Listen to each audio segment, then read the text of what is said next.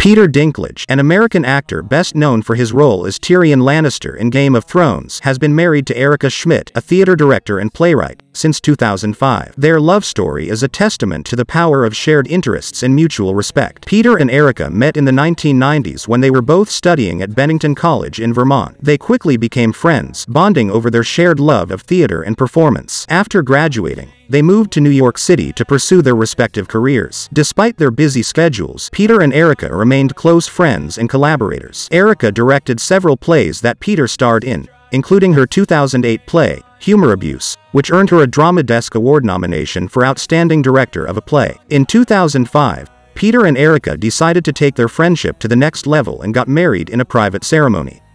They have since welcomed 2 children, a daughter and a son, into their family. Peter has praised Erica for her intelligence and creativity, saying that she is the coolest person he knows.